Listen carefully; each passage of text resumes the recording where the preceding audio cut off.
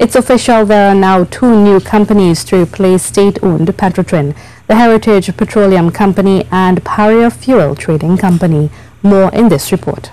On Saturday, full-page ads introducing the companies were placed in the daily newspapers.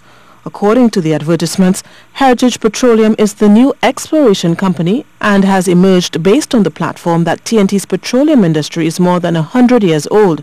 The ad states our expertise is globally admired and in high demand.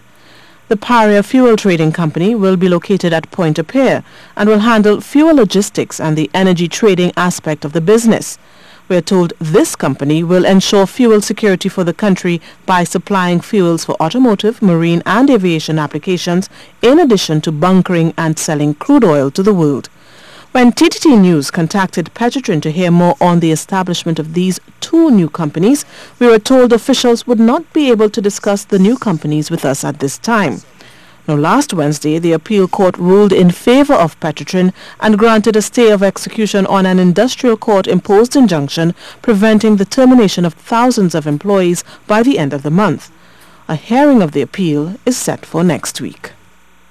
The union representing Petrotrin workers, the Oilfields Workers Trade Union, is on record condemning the ads and the formation of the two new companies. The OWTU has reminded that their matter is still before the Court of Appeal.